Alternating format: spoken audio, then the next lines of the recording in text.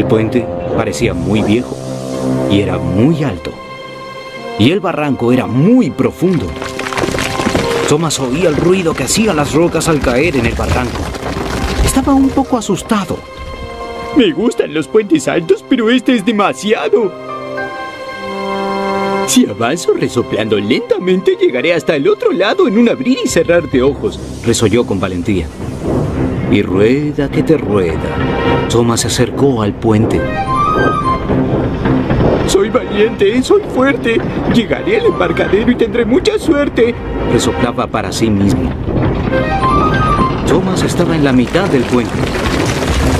Cada vez oía más y más alto cómo las rocas caían. El puente comenzó a sacudirse y vibrar. Thomas estaba muy asustado, pero quería llegar al otro lado. En ese momento Thomas oyó un estrépito. La mitad del puente que estaba delante de él se desprendió. ¡Santos carbones!, exclamó Thomas. ¡Debo regresar al otro lado! Estaba muy asustado. Thomas comenzó a andar marcha atrás. Resoplaba lenta y cuidadosamente. Pero entonces oyó otro estrépito. Un gran trozo del puente roto cayó al barranco. Con el resoplido más grande de su vida, Thomas retrocedió marcha atrás hasta llegar a la ladera de la colina. ¡Estoy a salvo!, exclamó. Justo en ese momento, la última parte del puente crujió y cayó en lo profundo del barranco.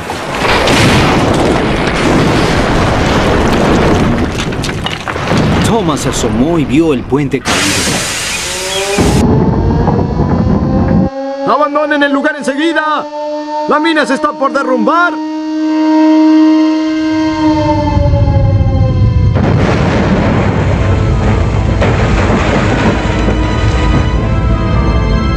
¡Tendremos que apurarnos, Percy!, gritó el maquinista. ¡Se viene la avalancha!, lloró Percy. Y tenía razón. Peor aún, las vías por las que viajaba comenzaron a peligrar.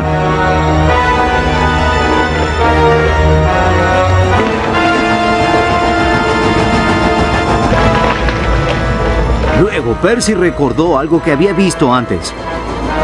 Al lado de las vías hay una barrera de lona. Tal vez eso nos salve. Llegaron justo a tiempo.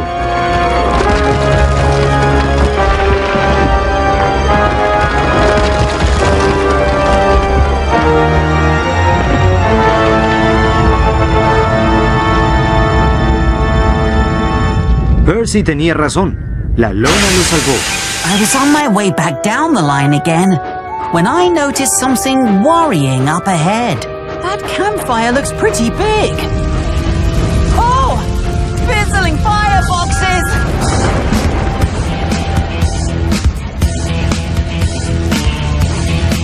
Ranger Jill!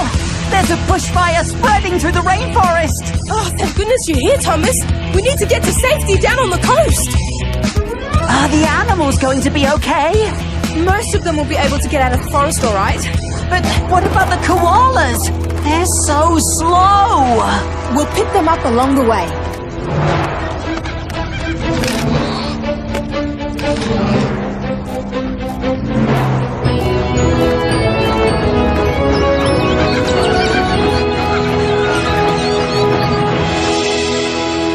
Wait! Where's the koala with the little white beard? I saw him this morning at the water station. Oh, that's Banjo. He's not here. Oh no, poor Banjo. I'll find him. Be careful, Thomas. It could be dangerous. Banjo! Banjo! Oh, the water station. I'm coming, Banjo! There he is! Oh, I don't want to blow my whistle and scare him off. Oh, I know. Grab that branch. Come on, little Banjo. This way. You can do it. Now let's get you to safety.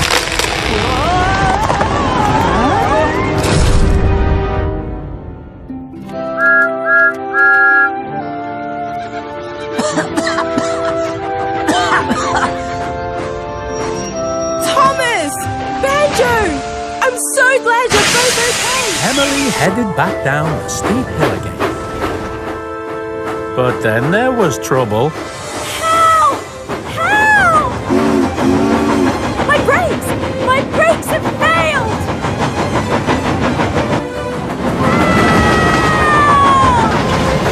Look out, Emily! I can't stop!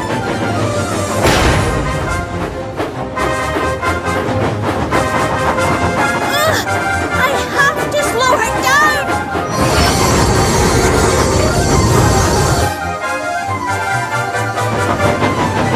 Don't worry, Caitlin! I've got you!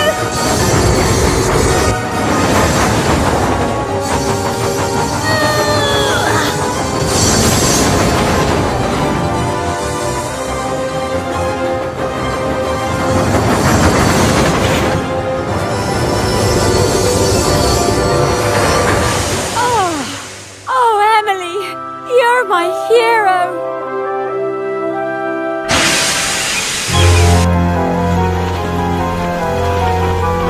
That evening, a big storm raged across the island.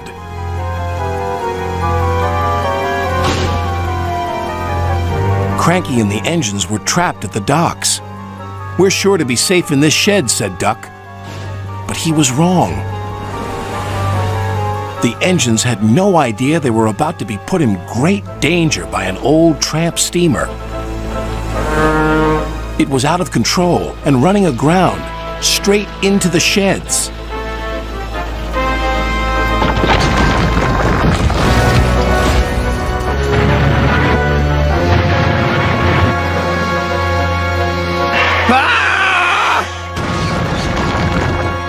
"Help!" called the engines from inside the shed. "I can't!" called Cranky. Suddenly, Rusty noticed something. Boulders moving. "Don't be so daft, it can't," said Rusty's driver. But it could.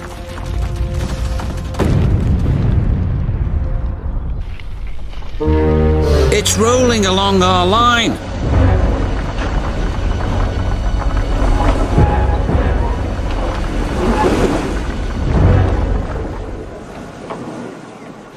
"We'll stop here until Boulder passes by," said Rusty's driver. But Boulder was nowhere to be seen. Suddenly, oh no, it's behind us! Just ahead they saw a small junction. One line went uphill. Boulder thundered past. Meanwhile, Skarloey was making his way up to the quarry. Then he saw Boulder. Yikes! Boulder was catching up to them fast, but they veered into a siding. "We must warn the yards," shouted Skarloey. "Yes, but how?" called Rusty. Boulder rounded a bend, and there ahead was Rheneas. "It's running loose!" yelled Rheneas. His driver drove him back as fast as he could. Yikes!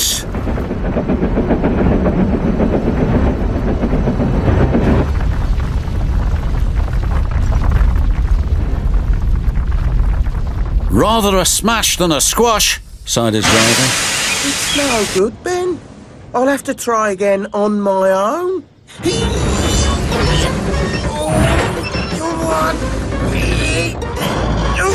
Whoa! Help, Bill! I'm trying! I can't hang on much longer!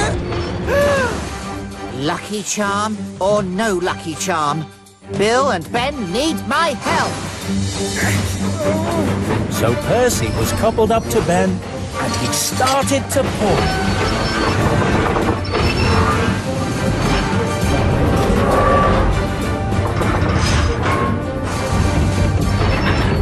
Then the Fat Controller arrived, just in time to see little Percy pull Ben to safety.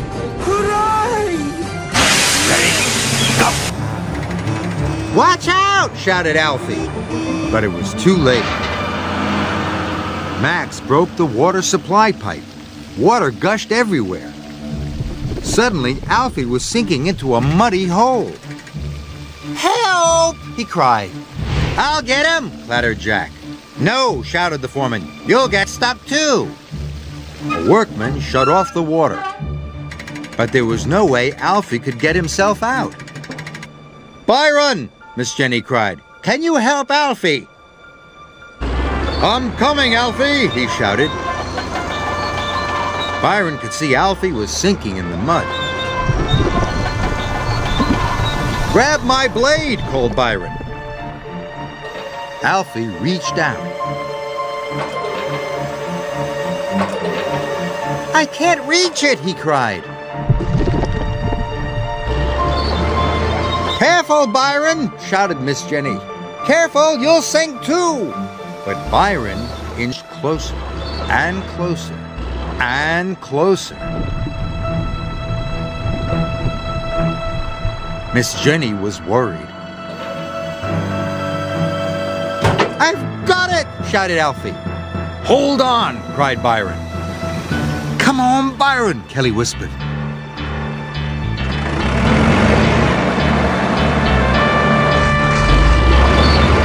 Byron struggled and pulled and strained.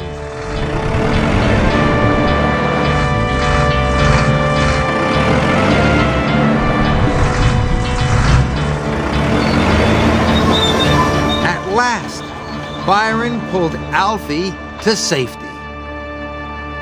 Alfie was happy to be out of the mud. The foreman looked inside again, and he was surprised. There's a mother cat in here, and she's got kittens. We must rescue them, said Alfie. The building isn't safe, said the foreman. I can't send my men in there. I'll go, said Alfie bravely. I'm small enough to fit in. In no time, Alfie wriggled inside. The building creaked and plaster flew. Alfie held up his scoop for the cat and kittens to jump in. Here, kitty, kitty, Alfie coaxed. But the cat and kittens didn't move. Suddenly, the upper wall started to crumble. Hurry, kitty, kitty, Alfie cried. But it was too late. Quick as a wink, Alfie covered the cat and the kittens with his scoop. And just in time. Meow, said the cat. Meow, meow, said the kittens. Phew, said Alfie. Skip, stop! But I can't! I can't! Give up the timbers! You never give up, do you? Skip! Drop anchor! Here, let me drop it for you! Scupper that!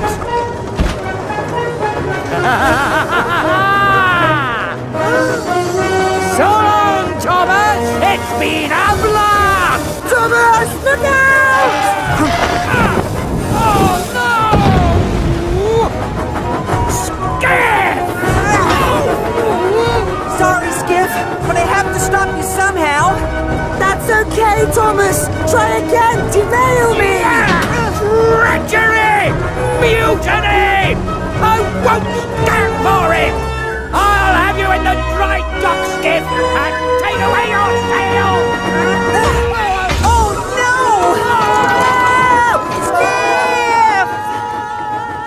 Goodbye, Skip! Thomas! I'll always treasure the good times we had. Luke! Luke! Thomas tried to race off to find Luke, but then there was trouble. His wheels were too big for the narrow gauge tracks. Oh dear! Whoa! Whoa! Whoa! Oh no! Thomas was in danger. Help! Help! Help!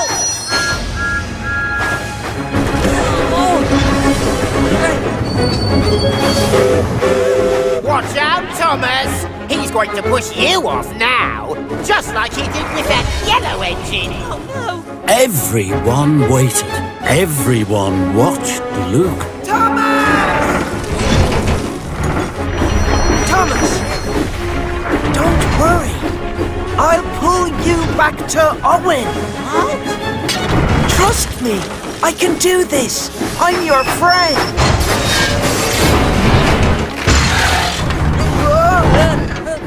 Juggling tracks! Hold on, Thomas!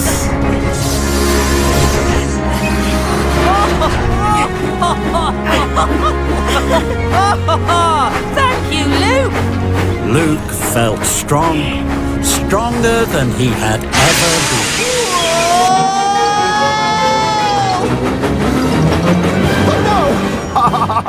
Yeah.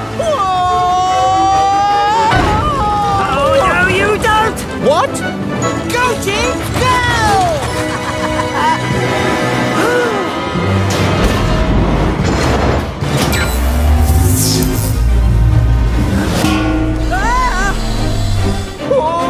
Run away! Scrap! Skedaddle!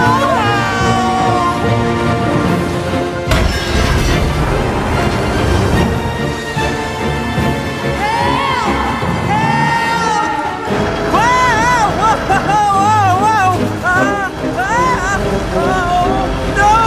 Don't worry! I'll get you down, Thomas! No!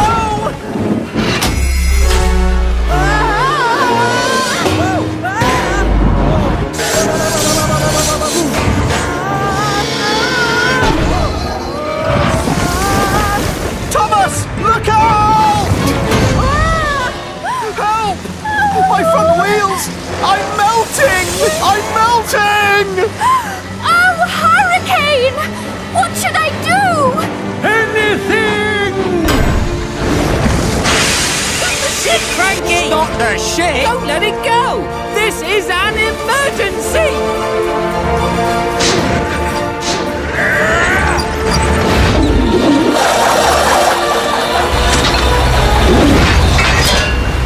Got it!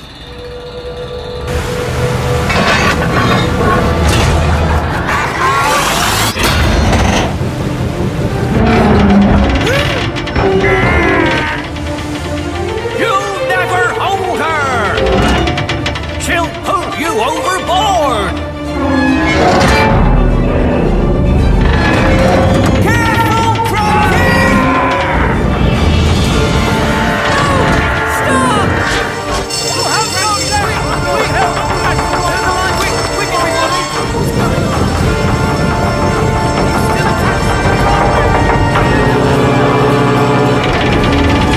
Loosen up your chain, Cranky! Let go your hook! Watch out! Watch out!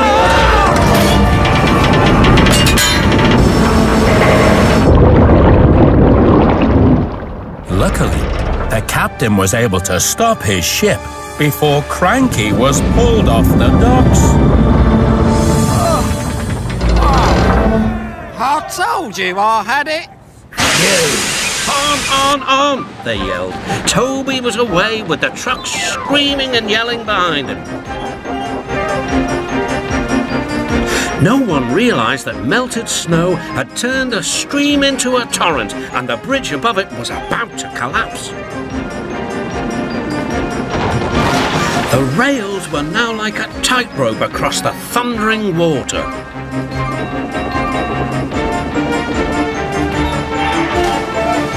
Stop! Stop!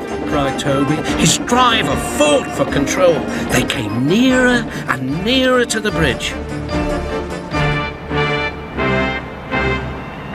The driver braked hard. Toby stopped, still on the rails, but with his wheels treading the tightrope over the abyss.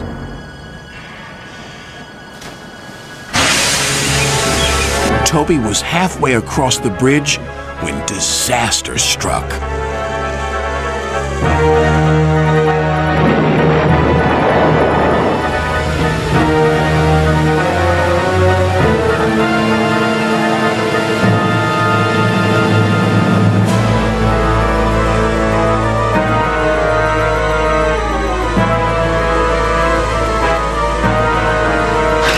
Help!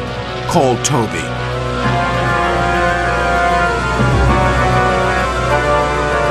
We'll follow him on our line. It meets the river further down.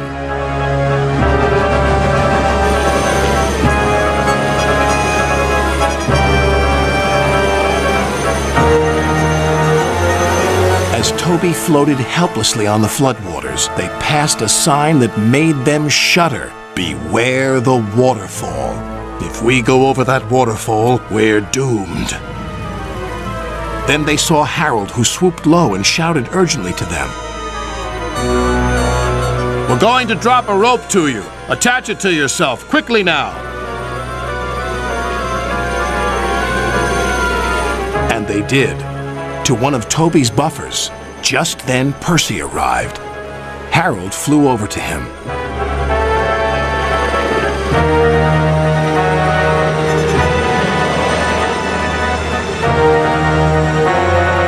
Catch the rope and pull Toby to safety, he called.